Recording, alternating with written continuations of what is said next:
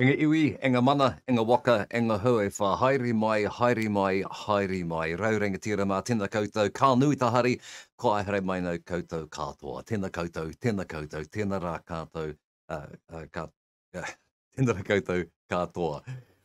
Kia ora ana, malo elelei, talofa lava, salam alaikum, namaste, and welcome every one of you joining us here on the either on the webinar or also on the Facebook Live on the Greenwood Speaker site and the Waitakere Ethnic Board site. Great to have your company here this morning as we go live with the final episode in our Moments That Matter series, brought to you by the Waitakere Ethnic Board with the very kind support of Foundation North and the Aotūroa Academy. It's been a pleasure bringing you these presentations over the course of this last 6-week period. The whole process of this was to bring to the ethnic and migrant community from Waitakere all the way up to Northland and further afield, a series that talked around mindset, that talked about resilience and wellness, well-being, kindness, and all of the elements that give us the opportunity to thrive and survive throughout this COVID period. It has been an extremely challenging year in so many different ways. And along with those challenges, of course, we've had some wonderful moments and some wonderful successes individually, in our social groups, in our communities. And it's a real celebration, this whole process of what we're doing here. And so what we're attempting to do, and we're certainly hoping that it is of benefit, is to bring various different viewpoints from a range of speakers from different communities, all of them with an immigrant base. And that's a really big thing. I'm an immigrant as well, arriving into this country in 1972, admittedly from an English-speaking country, in fact, England, the UK coming out here, but transporting a whole family from one country to another country and then having to make it, I think, is pretty much a standard thing that we have for all of our communities that we are attempting to touch with this particular show. So I think we can also take heart that the stories and the experiences and the information that we've shared over the course of this 6 weeks is rooted in our own communities and has an opportunity to be able to increase our success and our sense of community, the sense of being able to travel through this world with a little bit more resilience, even if it's just a touch, with all of the information that we've shared. And because it's come from different viewpoints as well, it gives us another angle. We tend to go through life with the own experiences we have, and if we don't search further afield, it can be quite insular. We can be just going one line. And to have innovation, one of the cornerstones of innovation is to have multiple sources of inspiration. And that is really what we hope we've been for you over the course of this last 6 weeks. Today is no exception. We have joining us here online very, very shortly indeed, my next and final guest for the series, and that is Steffi August, who joins us coming in from East Germany. So if you know anything about the elements of Germany after the Second World War, it was divided into various different areas. And East Germany was very swiftly walled off as the Soviets took over that particular section of the country. For many, many years until the late 80s, this was pretty much a no-go zone. Steffi lived behind that wall, and I'm really keen to find out more about her experiences and, of course, the whole immigrant experience about coming here to New Zealand, the challenges that are involved in that, and how she overcame them. And interestingly, what she's doing now as a speaker in the community, working within the corrections service. And I'm fascinated with some of the wonderful success that she's had and interested in delving into exactly how she's achieved that and how she's using mindset to turn people's lives around within the prison service, but also out in the community with our wonderful range of different social groups too. So, without any further ado, let us move through and welcome Steffi August here to our space. Steffi, nice to have you on. How are you doing? Well, good morning. Great introduction. Thank you. It was awesome. You're very welcome. You're very welcome indeed. And it's really great to have you here. Germany, West Germany in particular, has a great affinity for me. I spent a fair amount of time there. I lived in Germany, South Germany mainly, for roughly 9 months. And during that time, I managed to pick up just a little bit of language, as we tend to do. That's what we do when we live in different parts of the world, isn't it? With different countries. I'm really interested from your perspective because you speak really good English, which is brilliant. Did Thank that you. happen in school in East Germany, or was it or was it German and Russian? Yes, we were taught Russian for 6 years every day. And we had school 6 days a week. So every day for 6 days a week, we had 1 hour Russian. And I still can speak and write. It's like in here. You will never forget this. Yes, no, that was, yeah, Russian, German and Russian, but Russian was a must. So that's so living and growing up in that particular environment must have been particularly challenging. But I'm interested in this because your experience would be that's your experience. You don't have any other experience outside of the place that you live in. But what was it like? And I'm going to couch this in. I've got some friends who grew up and lived in Poland, and their experience maybe mirrored yours, but it was the process of queuing and queuing up outside of shops for nothing. Essentially, there's nothing left in the shops. Giant queue. So I mean, I don't want to talk for you. Tell us what it was like growing up in those early formative years in East Germany. What I say actually now is it is amazing that 40 years they could have a country under control. We were dictated and monitored for 40 years. That's fascinating, to do this. But I really would like to you imagine living in the country like where prices don't go up.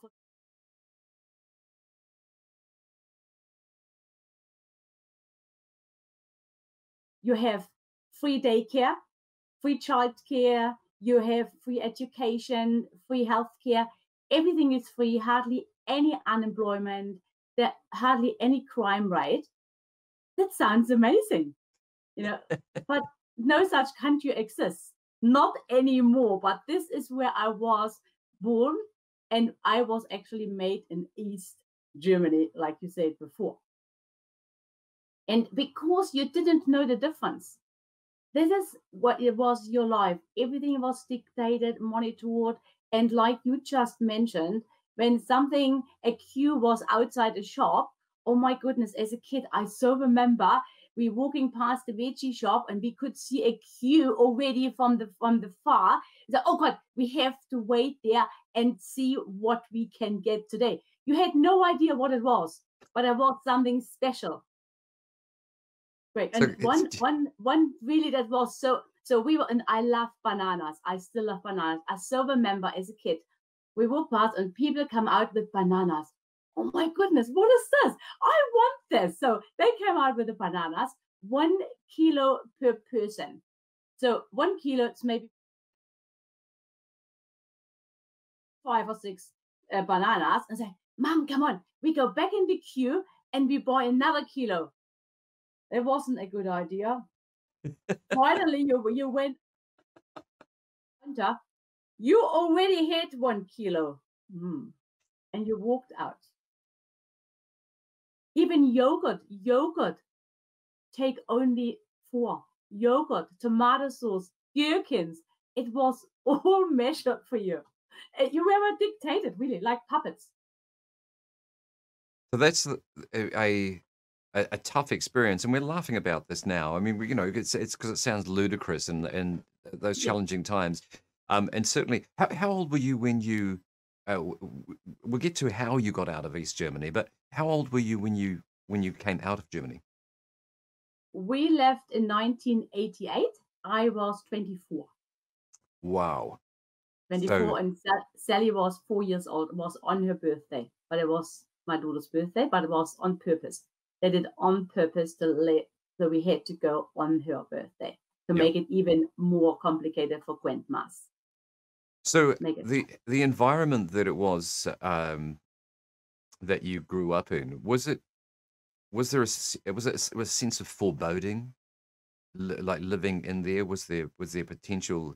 Did you have to make sure you towed the line, that you did everything right? Otherwise, things may not go well for you. Yeah, you really, like what I said before, it is really, you were dictated, controlled. You live like a puppet. Yes, you were dictated, and we didn't have a voice at all. And what I want to say also, we lived in fear of being randomly arrested while meeting up with our friends on a regular basis.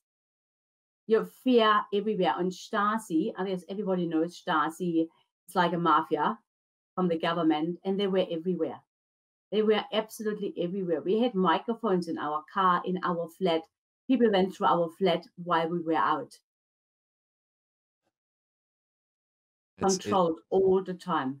It's difficult living here in New Zealand to comprehend that level of state intrusion into your life, and that it is commonplace, that is how you live, that is the expectation of how you grow up, which it must be very difficult for raising children in this environment, because children tend to speak, don't they? So, that's right. That's right. And but at school, honestly, we, like when we started school, you start school at 6. You have a Zuckertüte, a big coat.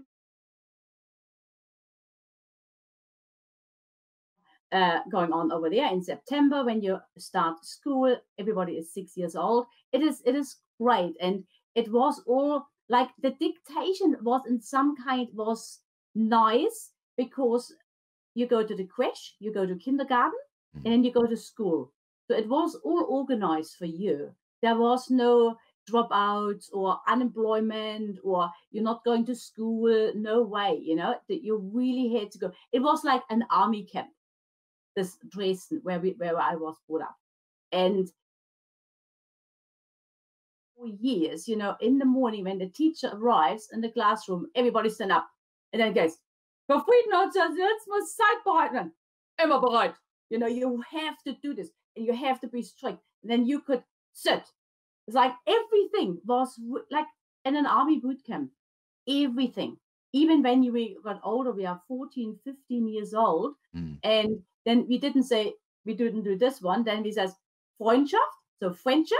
So the teacher comes in, friendship, sit. That's how it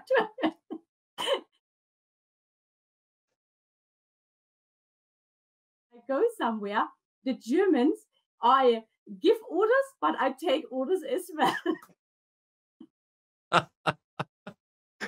Now you just mentioned Dresden, because this is the city that you grew up in, and for our audience who may remember their world history or have studied world history, will know that Dresden was significantly bombed towards the end of, at the very end of the Second World War by the Allies, and of course that in itself caused significant challenges for that city and also its inhabitants, and a massive loss of life. But you would have seen the city in its rebuilding phases, I'm sure, as you were growing up. Can you tell us a little bit about your experiences in Dresden? Yes. So it's like I say, it's a really old city, but amazing churches, old bridges. And we had a chat beforehand, and I still remember the story from my mom, because my mom was 2 years old.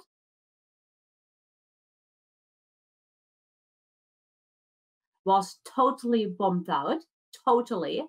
But lots of people went there to actually to be safe, because the bombs were coming, the airplanes were coming, the jet was coming into Dresden. So that was the only place where they actually could go. And lots of people made it to the cellar, and some not, unfortunately. So my mom, with my grandma, they make it to the cellar, and mom had a doll with her.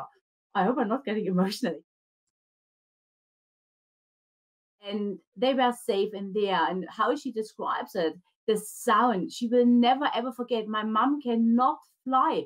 She cannot go in an airplane. She will never ever come and visit me in New Zealand. She, as soon as she sees an airplane, the noise, everything, she's actually freaking out. I have to say this. She cannot. Even my son is a commercial pilot, but no, she absolutely can't. So And once the bombing was over and they actually could get out, no idea what to expect, and she lost. Yeah. Say to you, my grandpa, he was a teacher and he wrote a poem, and I would love to translate. I have someone to translate this poem, the feelings in there. This is you actually relive this moment as a 2-year-old losing your doll, in the sun. Oh, look at me, I'm getting emotional again. No, but they did lots of rebuilding. We had very interesting roadworks. We had the copper. There was no concrete, no asphalt. Totally different. But the entire Dresden, so it's approximately 500,000 people live there. It's a beautiful city on the River Elbe. There is a bridge. Maybe you heard about it, the Blaue Wunder. This is very, yeah. And it is still blue. It's the reason it's called Blue Wonder, because it is a blue bridge. It is still, but they have done heaps, especially with the Frauenkirche. Yes. The Frauenkirche. I guess some people maybe have been in Dresden and have seen this Frauenkirche. Can you just describe or tell us? Obviously, Frauenkirche it's a church, Yeah. but can you tell us what that means for our audience who perhaps German is not their first language? Yeah, that was the biggest church in the middle of Dresden. Beautiful, like you call it, like in Russia, we have like onions as a roof. Beautiful, huge. But like I said, it was destroyed on the last day of Second World War, and over the years it was rebuilt. But it cost so much money, so they started something really special that people could donate money to the church and then block. And this is what my other grandma did. My other grandma, she bought a concrete block, and we know exactly where it is. So when I've been in Dresden, my mom said, hey, this is grandma's concrete block. So she donated, and the church, if somebody goes to Dresden one day, we can fly again. Go, it's worth to see it. It's beautiful, absolutely beautiful. And all the old castles around as well. This is, yeah, you have to see it, to be honest. You have to see it. You describe it so beautifully. I really do want to see it. Some of the architecture throughout Germany is phenomenal.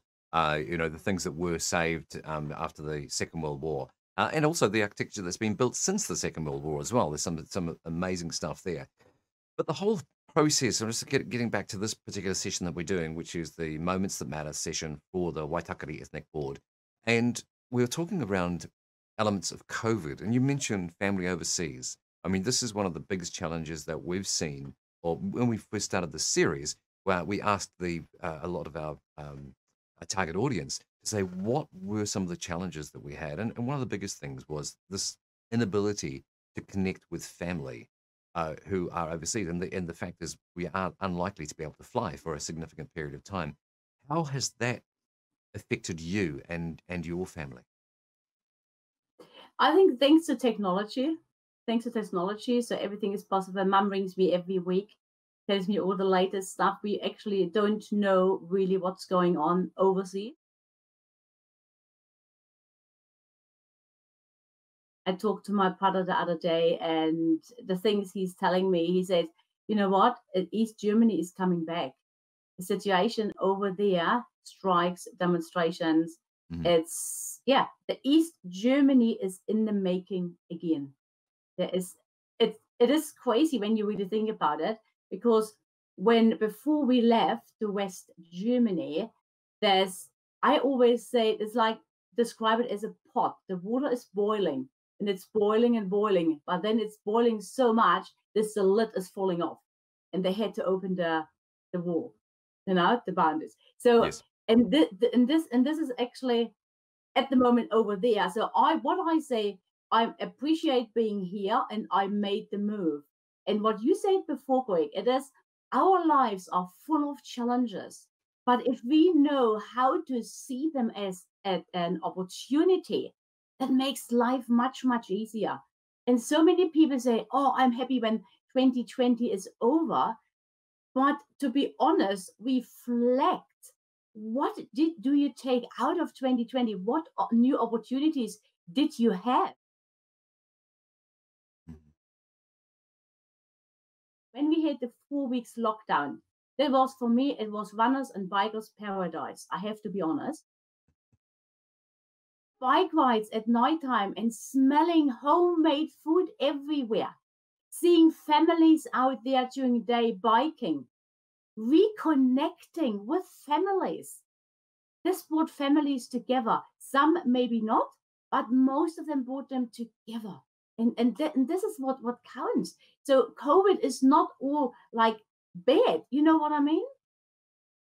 Yes, I do. I mean, there have certainly been some positives. And I recall right at the start of the lockdown process, when we had these, what was actually as much as a challenge from a business standpoint and a financial standpoint, because, you know, obviously work's gone. What are we going to do? The ability to slow down was actually something that that was a positive that came out of it. The ability to reconnect with family was another positive that I certainly took from that as well. You have to sort of mitigate that with the fact that in the background, you know, you're still thinking, okay, so where's the work? Where's the opportunities? How can we make our way through this process? But yes, taking and looking at things from a positive state of mind rather than a negative state of mind is definitely the right way to go about any kind of situation. You know, any kind of challenge that you are faced with. And you were faced in East Germany with some significant challenges, particularly how to get out of East Germany. And you had well, tell us about the escape attempts that you undertook. So how it actually started is like, you know, we realized there's something is not right, and Dresden, especially Dresden, we were actually sheltered. We couldn't listen to other radio stations or other TV channels. We were absolutely sheltered in Dresden. Like, this was behind the iron curtains. And then we decided, you know what, it's time for a change. We don't want to live like this. And we decided, like many others, to make the move to West Germany. But however, making this decision wasn't easy, because it meant we would lose contact with all family and friends once we are on the other side of the border. So we had to apply to local authorities to get permission to leave. But as soon as we did, we lost our jobs and we were put under secret surveillance by the Stasi, what I said before. We had microphones in our car, in our flat, but we didn't know in the beginning. And people went through our apartment all the time. So life was very challenging. But what I say, this was a challenge to fight, to grow, to get stronger, because we knew we wanted to get out. And I love what I do with my coaching. We had the passion to get out. We believe we can get out, and we were determined that we can make it. And we were unstoppable. And this is the thing, Craig. If you put it out there, you focus on the outcome, not on the obstacles. That makes you so strong. You can do anything in life, anything. So we waited for approximately, we waited for 2 years. And during these 2 years, every week on a Tuesday from 3 to 6, the office was open where we went every Tuesday to say, we want to get out, just to be seen, to get a tick. They really want to get out. Consistency. Another thing, consistency with everything in life, right? So we went to this office, and then during the 2 years, so we actually tried to escape 3 times. Twice, we went to Hungary, tried to the embassy, and they said, nah, we can't do anything. You have to go back. So that's what we did. Then the 3rd time, we tried to actually jump in a boot of an embassy car, because they were not checked. They could go to the check doors or boots. But since all the roads or streets around the embassy on the border was monitored, it was far too risky. We couldn't do it. We had a daughter in Dresden. We just could not do it. So the only chance was really to wait and fight. But we had friends of ours. So they tried to escape during night. He was already on the west side of Germany waiting for his wife to follow. Yep. But she was shot. So he went back and both went into prison 6 floors under the main street in Dresden. Yep. We had no idea this secret prison existed. And a year later, West Germany immigrate to West Germany. Yep. There are so many tragic accidents, and 179 people lost their lives trying to escape. It is tough. A huge tragedy. I have to say. I mean, within in very recent memory as well. And as you say, you know, the conditions are becoming ripe for a similar kind of situation, and it's definitely nobody wants to be going down that track. But that process of coming out of East Germany, I understand that, and I know that people can go back and find information about themselves based on what the Stasi knew about them at the time. And I understand that you have your Stasi file. Is that correct? Yeah. This is when you believe I was nobody. Say, you know, I was really not an important person. So you could, years after, you could apply for your and when you look at this, just as an example, so we sent a letter to West Germany and they copied everything. So everything they could find about us, you know, even honestly, and what they also did, they did in here, there are things when I got the file, where is it? This is with black, so you can't actually read or say who it was, who actually put you in the poo-poo. You know what I mean? So they've redacted the names of those who were informers on you. Yeah. Where is it? Like as an example here, you see so you don't know who did it. We've got our suspicions who it was. I don't want to say it, but it doesn't matter. It's done, you know. It's like I don't live in the past. It is done, but I've got this, and looking at it is that, my goodness, we've been so strong, and it made us even stronger to do this. So after this, the thing is, Greg, I tell you.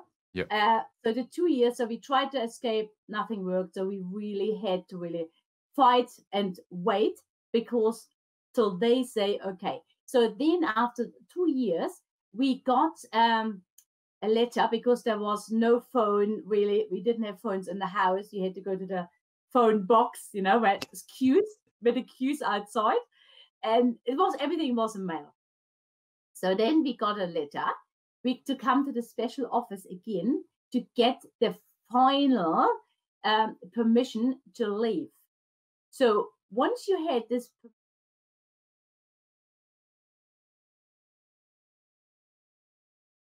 your flat, you had to actually delete everything because we were nothing. We were nobody anymore. As soon as you applied to immigrate, you are done. Honestly, you are nothing. So, and then so this was on the Tuesday between 3 and 6. So you cannot do this in 3 hours. There is no way. So now you have a week. Hopefully in this week, you can finish it and go back the next Tuesday between 3 and 6. If you are not in the queue by 12 o'clock, because then you don't make it to 6 o'clock.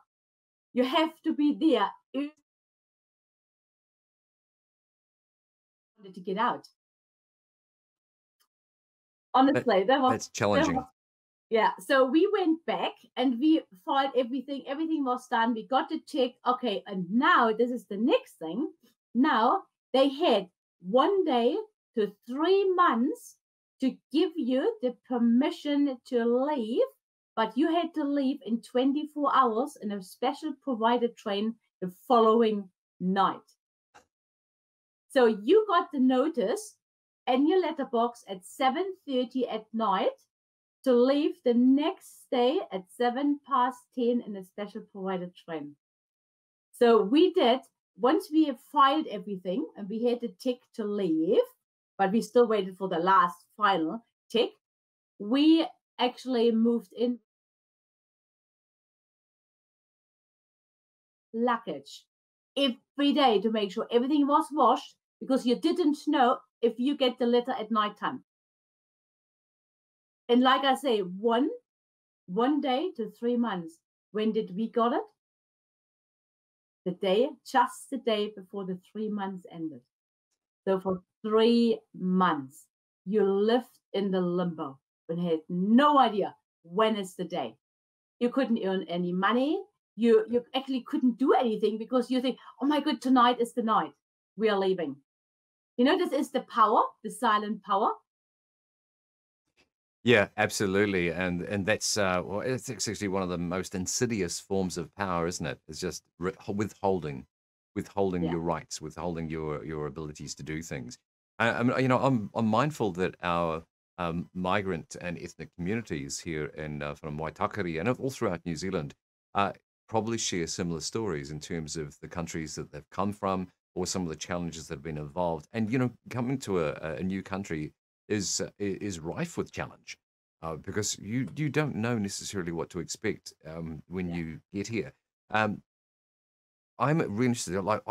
I'm getting the sense that all the way through this experience, these experiences are shaping you. They're shaping the Steffi who's sitting here now, and using those skills that you have now will have been born from these challenges and these hardships. And some of the realistic, the fact is, the challenges that we experience, depending on how we view them and how we tend to use them, can be incredible forces for Yeah. good. And I'm really mindful that right now with COVID and some of the situations that people find themselves in, with resilience, with willpower, by changing mindset, we can turn these experiences into positive learning experiences for future. What's your thoughts on that?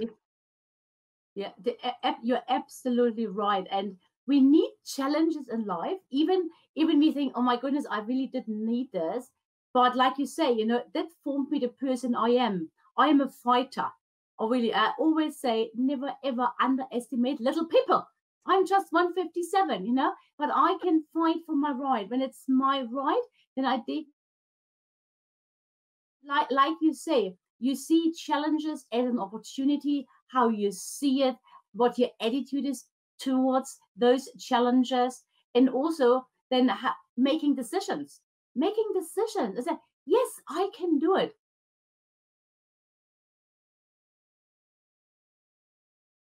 Relationship within yourself. This is a very, very important one. You know, if you don't have a good relationship within yourself, how can you have a relationship with others?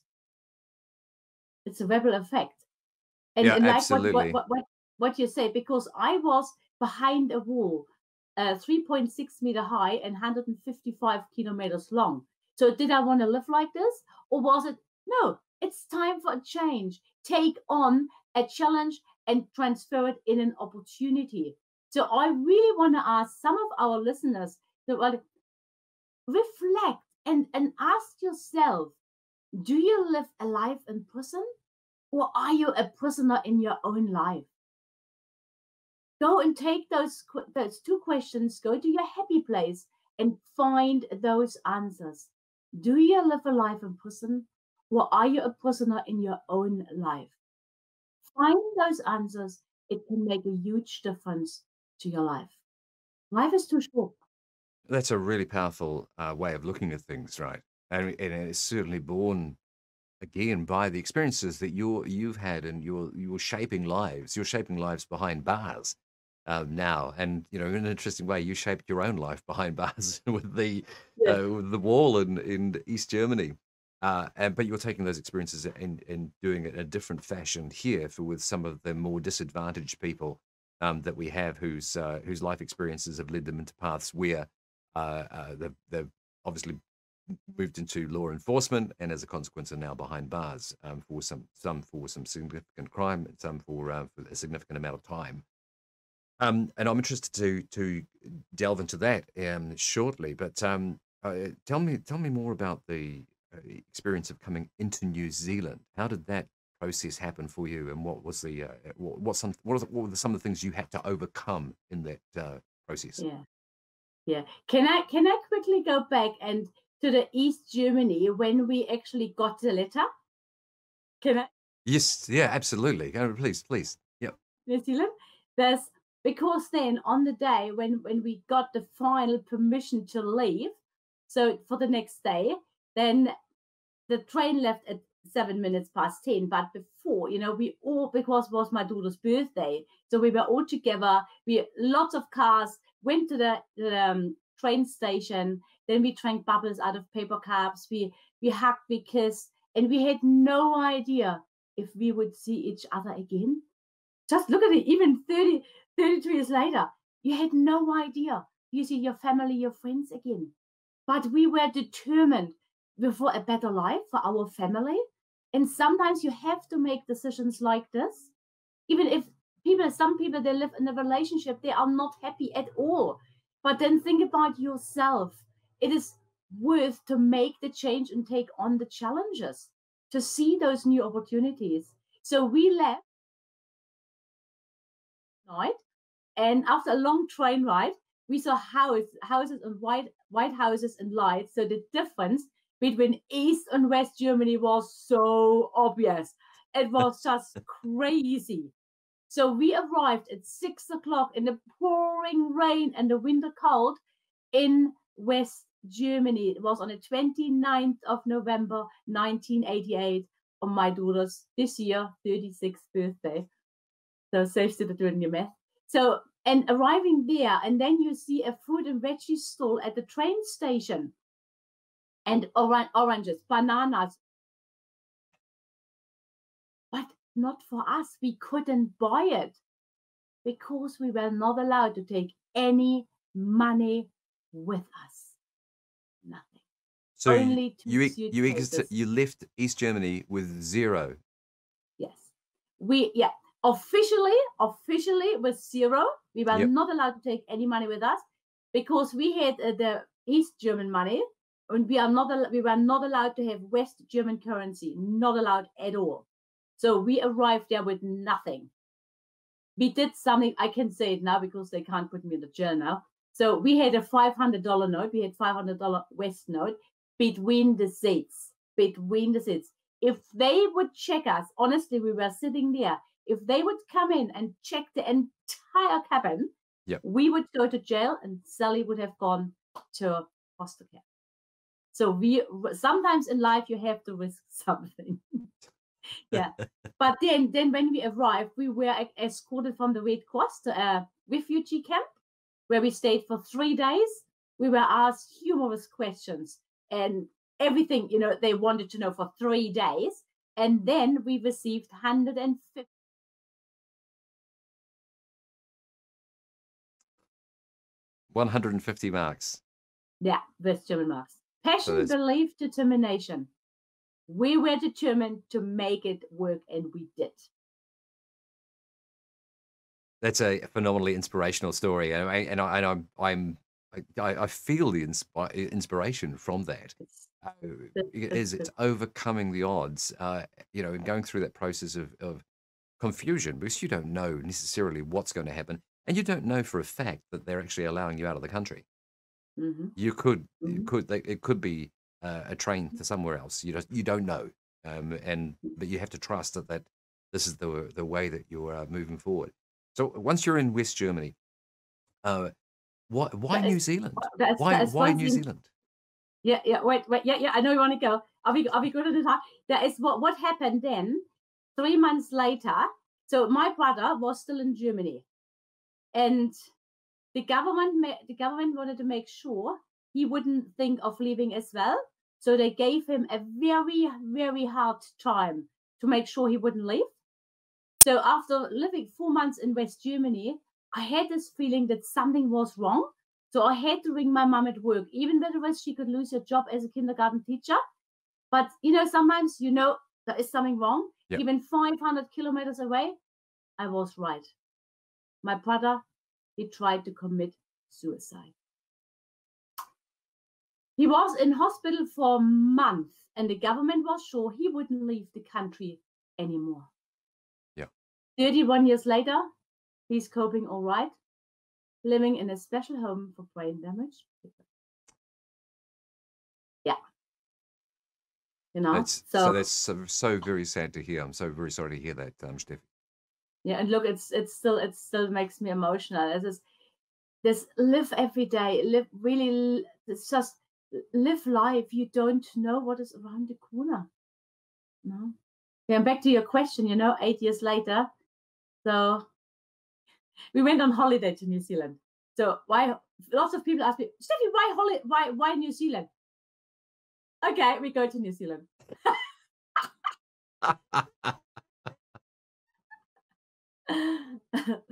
Yeah. So from that time, so you arrived into in New Zealand on holiday. So what all of our community, the vast majority of our community, have arrived here from somewhere else, and it's been varying different roads and different ways of getting here. Very swiftly, how long was the process from deciding to immigrate here and actually getting here to New Zealand? 9 months. 9 months. That's swift. That's a very swift process. That's me. I'm a doer. If I decide something, my gut feeling says just do it. Passion, belief, determination. Heck yeah. No, we went on holidays Christmas in 95, and the place, the people, the weather, it's just paradise. And we thought, you know what? We could move to New Zealand. And at the same time, I was made redundant at work. But I said, oh yeah, this is great. This is the reason, you know? Sometimes people, they are really upset when they're made redundant, especially now. So many people are made redundant. See the good side out of it. See the positive side of it. Don't waste energy on negativity and feel sorry for yourself. No, there was a reason, because 95%, honestly, Greg, of people, they were not happy with the job anyway. The universe took over and said, hey, you know what? It's time for a change. Take on the challenge. There is another opportunity for you outside. So arriving into New Zealand, obviously you've moved again. You've uprooted your life. You've now come to New Zealand, but you had that wasn't the end of your struggles at that point there. So tell me a little bit about some of the. Yeah. So coming to New Zealand, we didn't have a visa. We didn't know where to go, and I couldn't speak the language because I learned Russian at school. The only sentence I could say, my name is Steffi, and the first sentence I learned from the Kiwis, Steffi, take it easy. And then the cars drive on the other side of the road. The steering wheel is on the other side of the car. You know, when I had to go to Auckland, I studied the map to make sure I know where to go and I wouldn't end up on the other side of the road. This is all little things, but it adds up. My son comes from kindergarten, Max. So I had another edition. So Max comes from kindergarten, and Mum, they speak a different German because at home we spoke German. So when we came over, Max was almost 2 and Sally was almost 12. So. They speak a different German. Yeah. That's such a lovely thing. It's such a child's view of the world and how things work. I really want to move. I'm thinking of time is disappearing on us here, and I would love it if we have any feedback from our audiences around here on either on Facebook or on the webinar itself. Would love to have some Q&A perhaps, but we'll see how we go with that. What I'd really like to do is talk about the work that you're doing now, because it's obviously been a long journey getting to the position you're in now. But the work that you do creates hope in our prison community. but it's not just the prisoners you're working with. Of course, it's people outside of the prison service as well, with the speaking that you do too. But I'm really keen to know, how did you take this infectious positivity, which you are completely filled with, and move into an area that I'd say the vast majority of us have no experience with, preferably don't want to have experience with, but you've embraced this. So what drove you here? What's the drivers, and what are you doing within that service? So I was always fascinated with prison. I don't know why. I watch all prison movies. It's, for me, watching those movies and seeing how they survive, that always reflected to me back, living in East Germany, how we survived and how people survive in prison, because it was a similarity with our war around. We were monitored, we were restricted, we couldn't travel, we couldn't do anything, nothing. And I'm always fascinated with it. And I thought, I really would love with my, like you say, with my positivity, and my kids sometimes say I'm soaked in positivity, but it's fine, it's a good thing. And I know that from the inside out, I am here for a reason, to make a difference. And then I decided one day, universe talked to me and said, prison. And so I'm not going into prison, I'm not robbing a bank or something. Prison, and coaching. And I said, hold on a minute, I'm a coach. Yes, why not? And I said, I'm a doer. So that, okay, I did my homework, what you have, police certificate and all those things.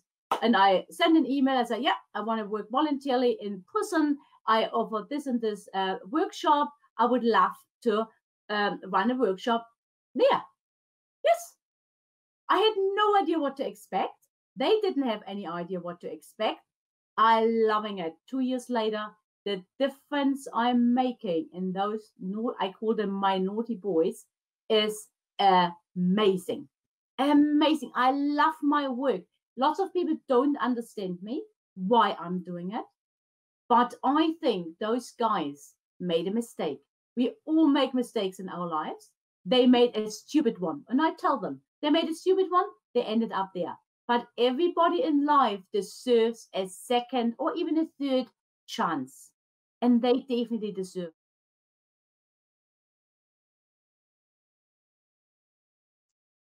That is so true. I think one of the, as you're talking, I've done a bit of work with an organization called Pillars, which you may be familiar with.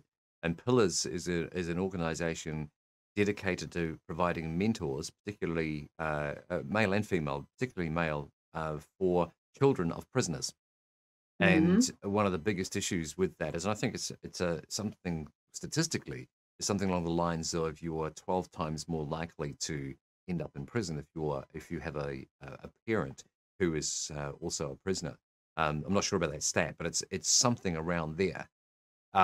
And so, as an organisation, Pillars does really great work in providing that role model activity as a mentor for children.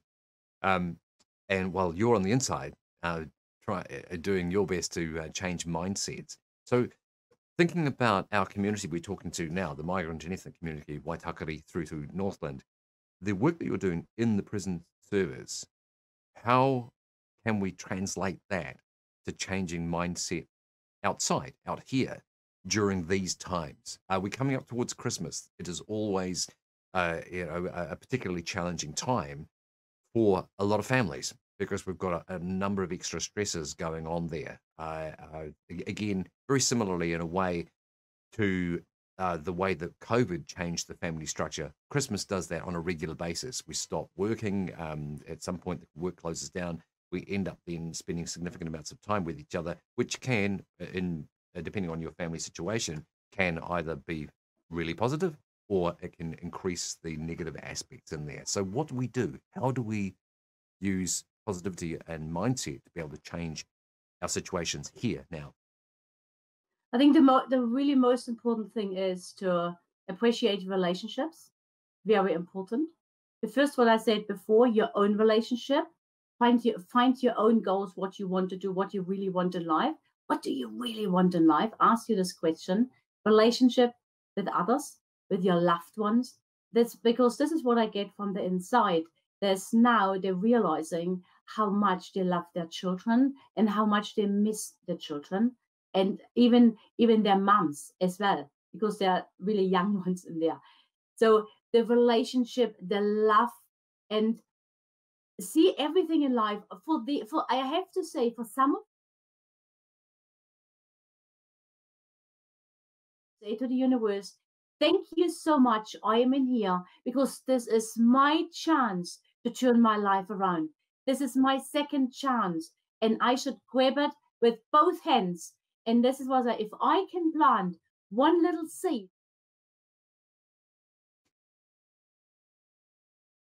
we can make a huge, huge difference in the 60% reoffending in New Zealand. Huge difference. Wow, 60% reoffending. So if we look at it from a rehabilitation point of view, I mean, realistically, are we actually rehabilitating our prison community, or are we using it as a punitive method of vengeance, I suppose, in terms of the community? I don't want to be too political because you're not going in there. What I really have to say, because everything what we do comes from the inside. What we think, it's what we feel. Everything from the inside.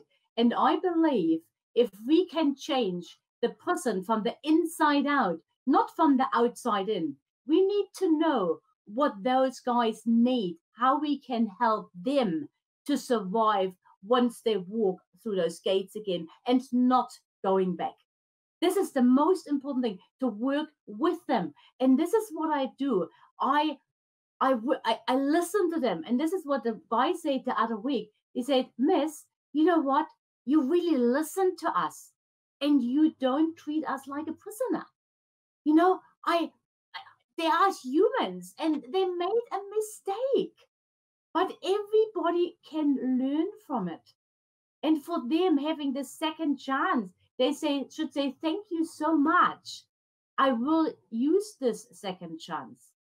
And when you have guys, you know, and I say, oh, I'm so proud of you, what you just did. And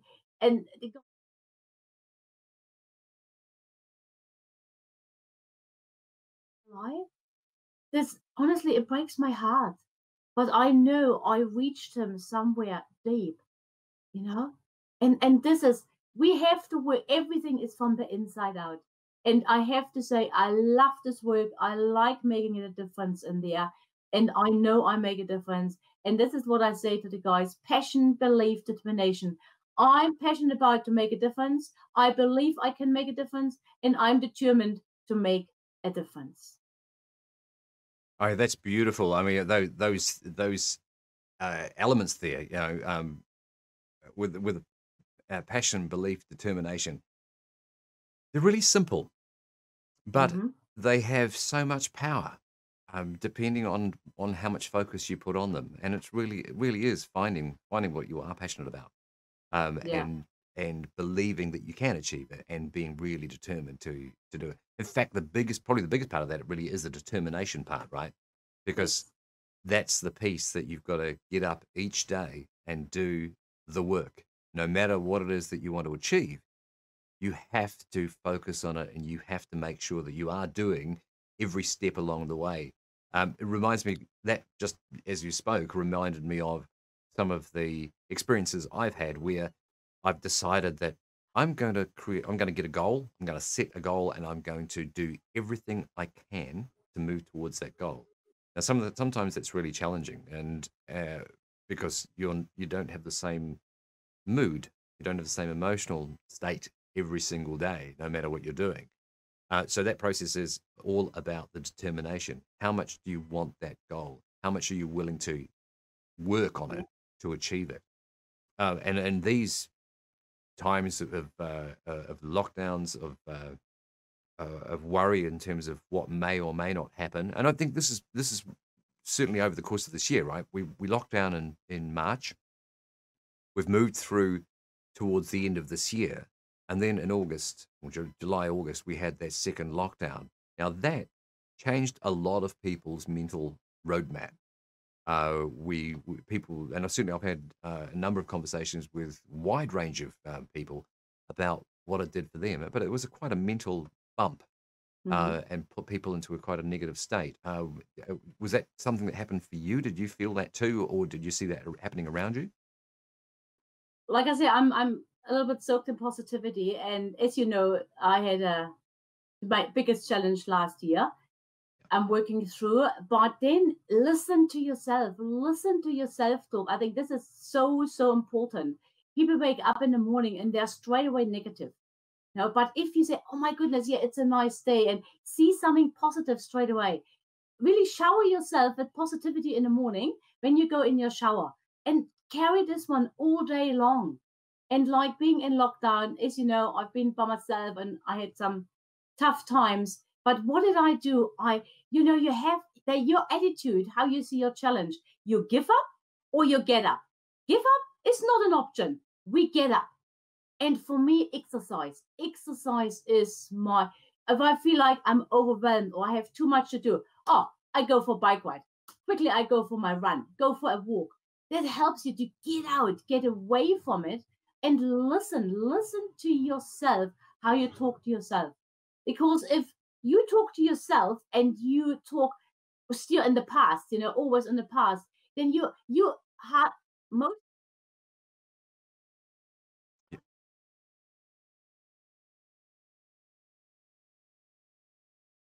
the worries and the anxiety kicks in. But if you live in the now, in the present, and everything is triggered with your thoughts, what you think in this certain moment, live the life like this. It makes life much easier. It's not done overnight, but if you work on it and really listen and listen to your thoughts, it's like, oh my goodness, this thought from the past triggered my feeling right now. It was just a thought in this moment. Live in the now. That can make it is not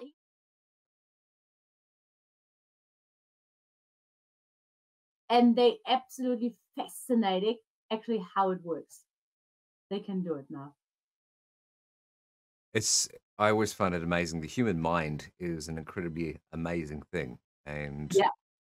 it seems to be so changeable, so very, and if we allow it to be.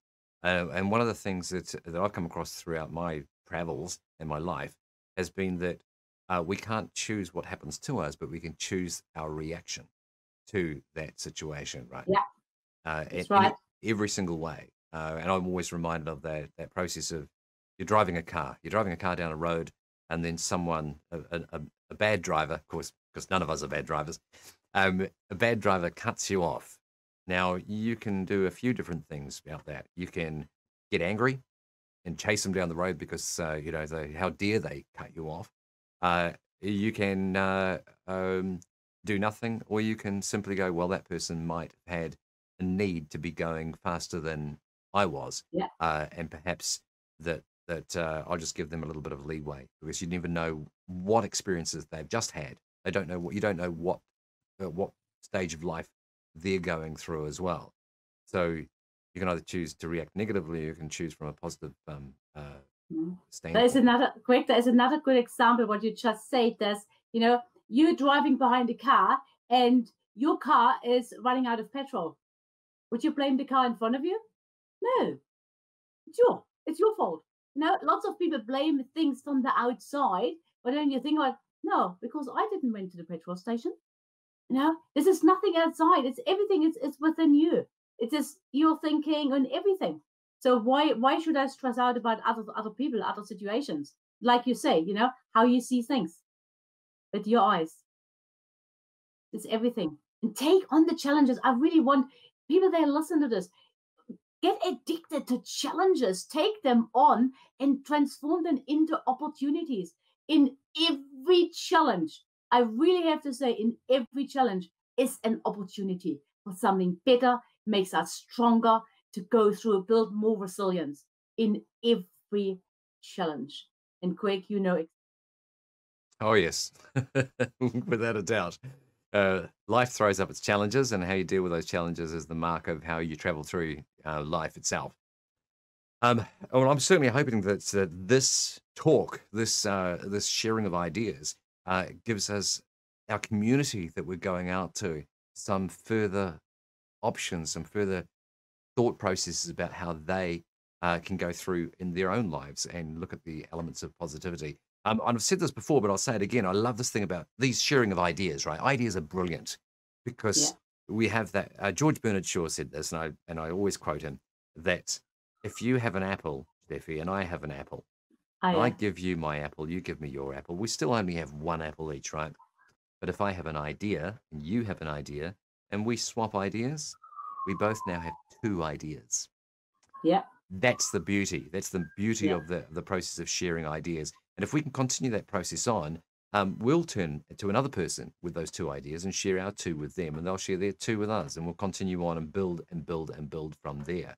And it's a beautiful thing because it's with ideas that we change communities.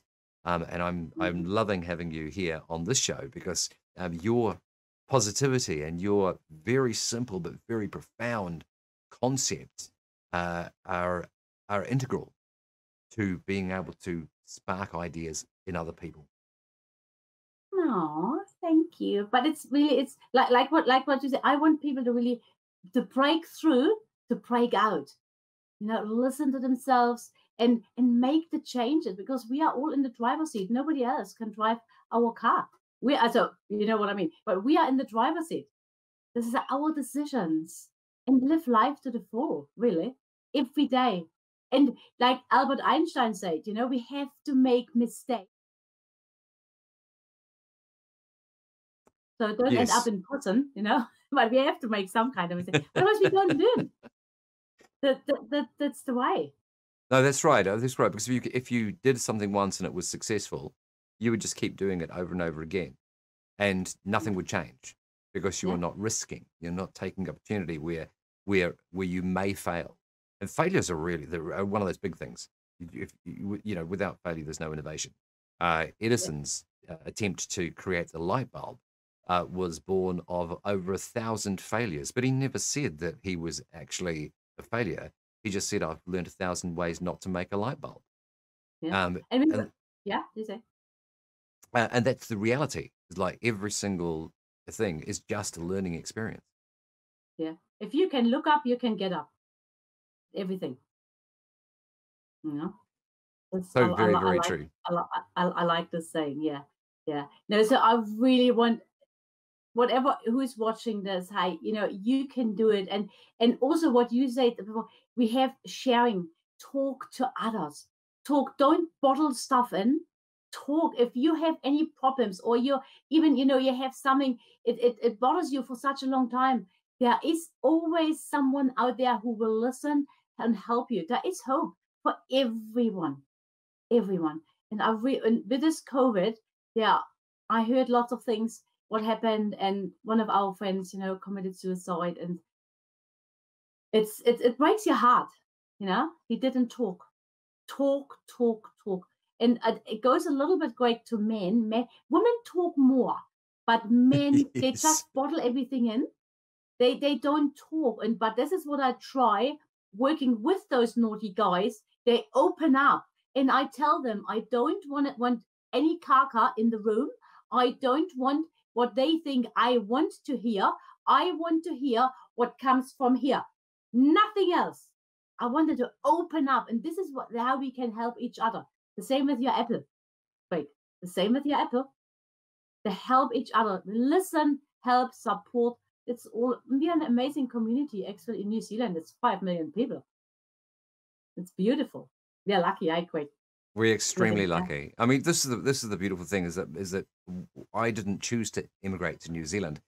I came because my family, my mum and dad, made that Yeah, choice yeah, to come to this country, and that was born of a situation of they saw it as being a better life. Their life in England was very challenged.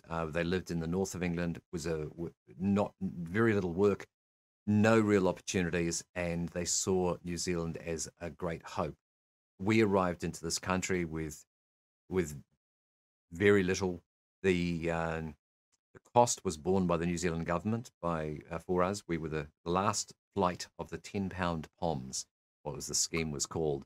So we oh came my into this goodness. country, my mum and dad, for £10 each, arrived in this country, children free, and Dad was working for a company for 2 years. So he had a return of service that he had to do for 2 years. And at the end of the 2 years, he quit that job, started his own painting and decorating business, never worked for anyone else apart from himself for the rest of his life. And now makes beautiful crafts and wooden furniture, which he did throughout his life as well, but through his working life as well. But he you know, that whole process of coming to a country and then making it, and the example that my parents showed me in that process of being immigrants was hard work, because there's no choice. You're here, Mhm. you have to make it work. There's no going back. You're here for good. And so I think what we tend to find is that as immigrants, we have a great deal of resilience because we have to. We must work. We must find a way, because the alternative is to not survive, and Mhm. we're just not going to go down that track. So, Yeah. well, I noticed we're coming towards the close of our session here, and I love talking with you, Steffi. And also, for our audience, Steffi is on the board of the Professional Speakers Association of New Zealand. I'm the president of the Professional Speakers Association of New Zealand, and we get to interact on a very regular basis around the aspects of professional speaking in here and also overseas. And through that, we get to share experiences like this, where we talk about our work and we talk about the things that we see working for our communities.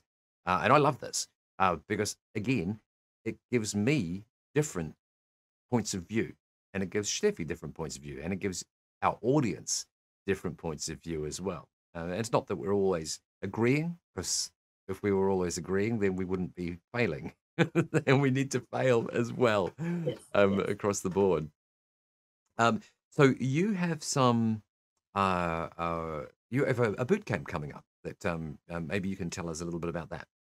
Yeah, that's right. This is a Resilience Bootcamp. It's called Resilience Bootcamp 2021 Breakthrough to Break Out. This is different. You can have 5 hours, 10 hours, or 3 months. We're doing one-on-one sessions. I really want to help you to live the life you deserve and you always wanted, and to actually find out if you live a life in prison or if you're a prisoner in your own life. This is I love really to question people, and I for myself, I'm the challenge coach. I love to challenge people. So if you're a fine mate and is say, oh no, I don't like challenges, then you are the right person I want to work with. I need those people. They're going to challenge me, then I can challenge them for a better life. Love it, love it. So that's coming up. You can go to my webpage, steffiaugust.com. All the info is on there. Cool. So steffiaugust.com, and that will give you the information there for the boot camp. Is it something that people need to go to, or can this be done online? What's the process there? Yes, so we can do Zoom. Thanks to the technology, we can do the Zoom using Zoom technology. All the people here at Tauranga Mount, we can do it in one-on-one sessions. So it's up to everyone. So we can do it anywhere and everywhere. Definitely. It's better in one-on-one, but I'm happy Zoom works. I still can challenge you on Zoom. Trust me. Never underestimate little people. And can I ask like I said to you, Craig, I'm a doer, and Yes. I started on the 4th of August with my own YouTube channel. So people sharing their stories in a talk show base in my studio. So they coming actually to the studio. It's not online. It's in real. You know what I mean? Real life, So actual people, real people life. in a physical space. That's pretty novel. Yes, and that's what I say. So my topic is it's time to talk. So it's time to talk real people, real lives. So this is it.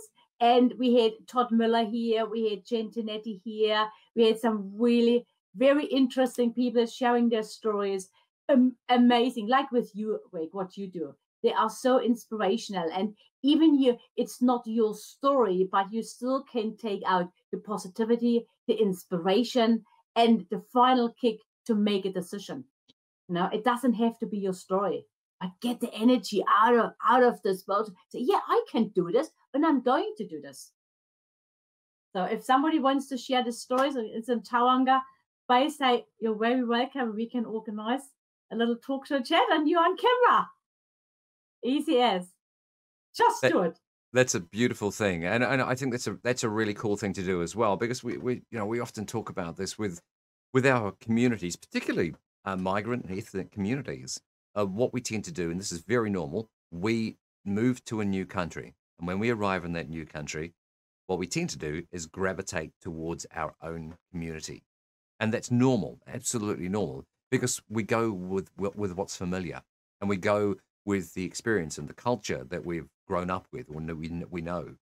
But there can be a challenge in that. The tendency is to remain insular, to become an island within the cultures of your own or the chosen country.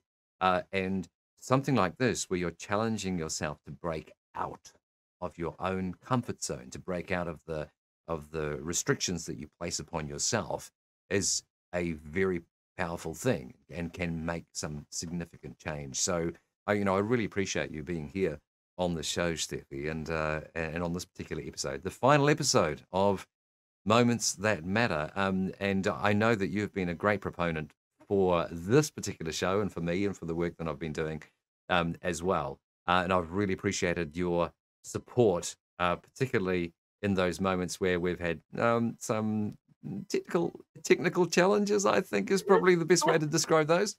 Yes, but you had the opportunity to learn more and more and more. You break through to break out. That's what it is. That's exactly right. And so, as we all know, I think, for all of us who have been working on some kind of virtual platform over the course of this year, that nothing runs smooth. There's nothing that realistically seems to work 100% of the time at 100% of its quality level. But what we try and do is we try and do our best to be able to provide that platform and to provide the experience that we really want our audiences to have.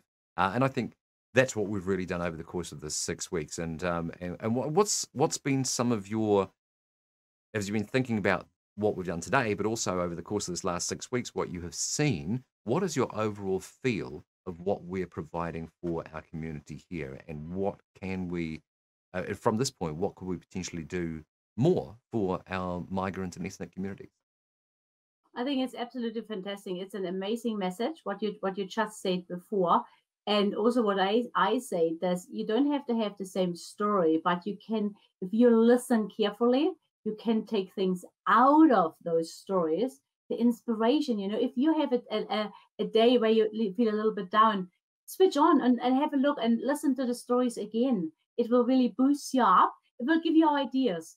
And having this positivity, it makes life much, much easier. And seeing challenges as opportunities is a must. And listen this, and Greg, you did an amazing job. I watched all the stories every week. Absolutely fantastic. And I know that was for you also a new challenge, but an amazing opportunity. And I know you're going to do more and more. And I can't wait to see all your new opportunities coming up soon. Now, definitely watch this. Everybody can benefit from every story each week.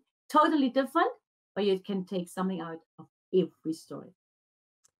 Well, Steffi, I got to say, thank you very, very much for joining us here on the show. It's been a pleasure to have you on here, and also in the lead up as we've been discussing and talking about your journey, your story, and the work that you do for our various different communities. It's been a wonderful hour and a quarter sitting here with you in this particular studio. I know, it just goes like time just disappears really swiftly in this environment. But I really appreciate it, and I wish you all the very best for the work that you're doing into the future. And also just to say that if you want to get hold of Steffi with the bootcamp, then www.steffiaugust.com is the website to go to, and you'll be able to connect as well. So there's obviously some wonderful opportunities there for the future. Steffi, once again, thank you so much, and I look forward to connecting with you as we head into the future as well. All the best. Awesome. Thank you so much. Keep up the good work. Okay, have a lovely day. Take on the challenges. Bye. And that was Steffi August joining us here in the studio as we come to a close of our final episode of this, the Moments That Matter series, brought to you by the Waitakere Ethnic Board and also with the great support of Foundation North and the Aotūroa Academy. Really appreciate that. I mean, please do take a moment if you would like to review, go on through. You'll have access to these recordings over time. And what we will be doing is providing some links to those via the Waitakere Ethnic Board at the appropriate moment as well. So what I'd like to do is round it out. My name is Greg Ward. It's been my absolute pleasure to be here as your host over the course of this last 6 weeks. And I certainly hope to be able to bring you more of these over time as well. So we started out, as I did, with a mihi whakatau, and it's only appropriate we close here with the pura ake. So, apti hono, tātai hono. Rātou te hunga mate, kia rātou. Tātou te hunga ora, kia tātou. Nō reira, tēnā koutou, tēnā koutou, tēnā rā koutou, katoa. All the very best. Keep your spirits up. We will see you. All the best for our communities. See you soon.